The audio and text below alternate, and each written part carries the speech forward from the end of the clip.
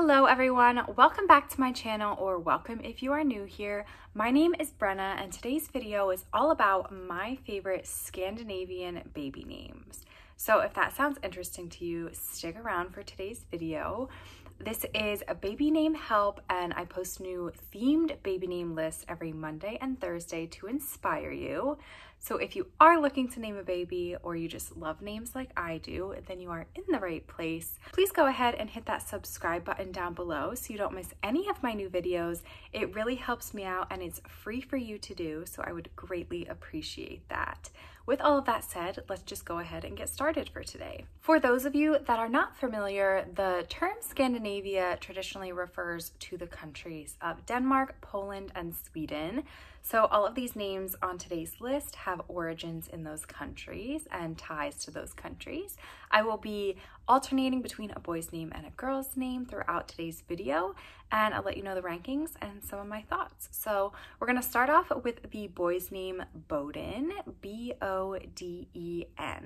This name ranks 827 in the boys chart, and it is traditionally a last name, so it hits on my favorite trend of all, which is last names as first names. It could be used as a possible alternative to similar names Bodie, Bowen, or Bowie. It fits into the classic structure of two-syllable boys' names ending in N, like Warren or Mason, so it strikes a great balance between this classic familiar structure, but also not being super common since it is ranked a bit lower in the chart. For girls, the first name I have is the name Mira, M-I-R-A. Ranking 484, this name has various origins and meanings, including ocean, peace, and female ruler, all of which are pretty cool, honestly. It also translates to look in Spanish. This name is almost like a reversal or a flip-flop of the vowel sounds in the age-old classic Mary,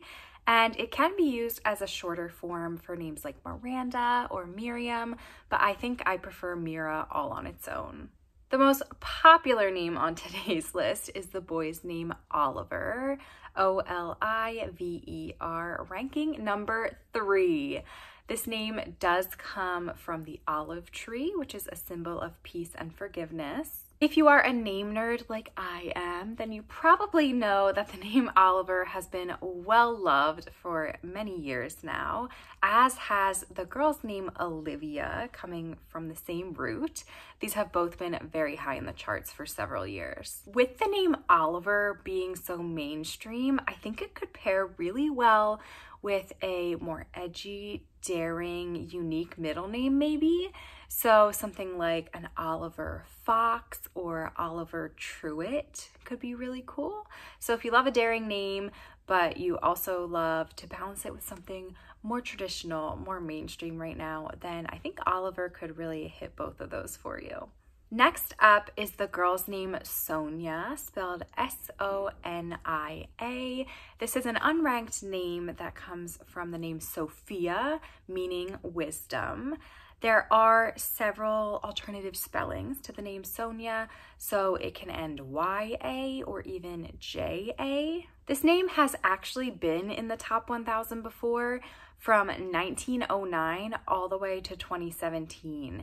So it just recently dropped off the chart and it could be a unique option for you if you like the sound.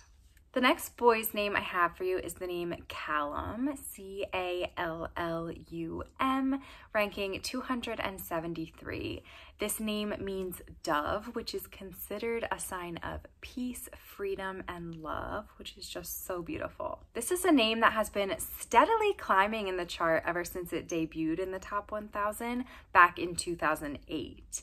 I love the softer U-M ending sound, which is very similar to other popular names like Liam or William. This could also be considered a possible alternative to the name Colin if that's a little too popular for you, but you do like the sound of it.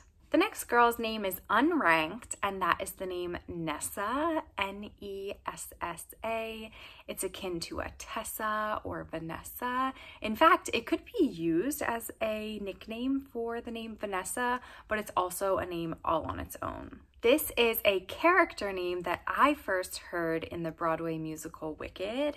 I think the only possible drawback is that some people call the Loch Ness Monster Nessie, which is very similar, but I think the beauty of Nessa would overtake that for me. And as it is, I don't think that's necessarily a strong association for all that too many people. I mean, I definitely don't think of that when I hear the name Nessa immediately. And I've always been a proponent of not letting, you know, smaller associations or what one person thinks deter you from using a name you really love. This next name is one you have definitely heard if you've seen several of my videos on this channel, and that is the name Anders, A-N-D-E-R-S, which is the Scandinavian variation of the name Andrew, meaning strong. So if you want to honor an Andrew in your life, or you just want to modernize the name Andrew, then Anders is a really great one. Anders is ranked 884, but its related name, Anderson, has been really going up in the charts for the last 20 years. So the name Anders could see some success soon. I'm not sure. We'll have to wait and see. And one other thing that I've learned in my time researching Anders before, it's very odd, but I thought it was interesting, is that in Denmark, in Scandinavia, in Denmark, Donald Duck is actually called Anders. So I just thought that was really unique and thought I would share that with you all. The rest of the names I have for you today are all unranked, so they're all outside of the top 1,000 most popular names. The first one is the girl's name Vivica, V-I-V-I-C-A. How beautiful is that? Vivica. We are loving V letters, V names, especially in the girls chart. I think it's probably a little more popular and well used right now in the girls chart than the boys. And Vivica has two of them.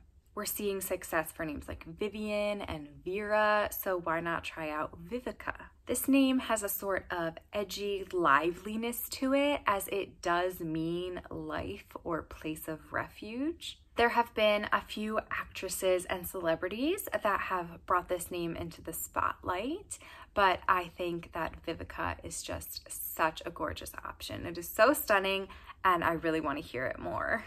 The next one I have for you is the boy's name Tyrell, T-Y-R-E-L-L. This could be an attractive alternative to the name Tyler, which was a top 100 name until just a few years ago. So there seem to be a lot of Tylers around, but definitely not many Tyrells. I mentioned in a recent video that I really love EL sounds in boys' names, whether it's at the beginning, middle, or end, and Tyrell is a perfect example of how nice the EL sound can be at the end of a boy's name. I think this is a hugely underused name that could fit the bill for a lot of people. The next girl's name is Kirsten, K-I-E-R-S-T-E-N.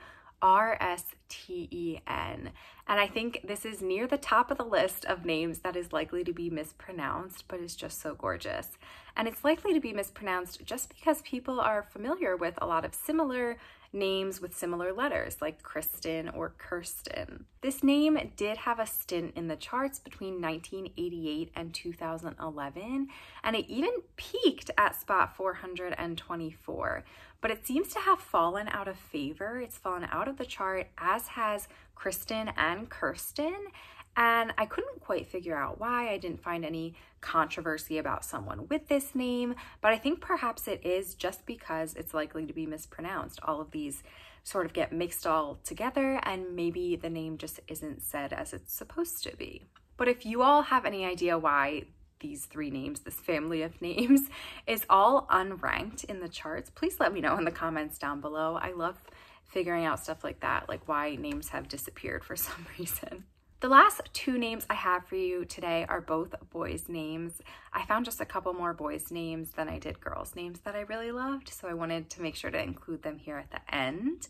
The first one is the name Espen, E-S-P-E-N, which means God bear.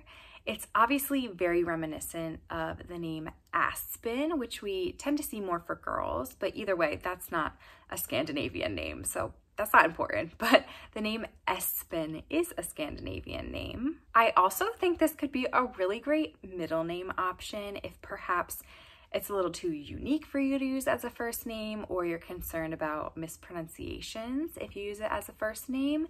I think it could balance a traditional name, so something like Timothy Espen I think works, or even a more modern contender like Maverick Espen. So I think Espen is very versatile and it can pair well with a lot of different names. The last name on today's list is traditionally a last name, and that is the name Larsen, L-A-R-S-E-N, which is a variation of the Scandinavian classic Lars, L-A-R-S.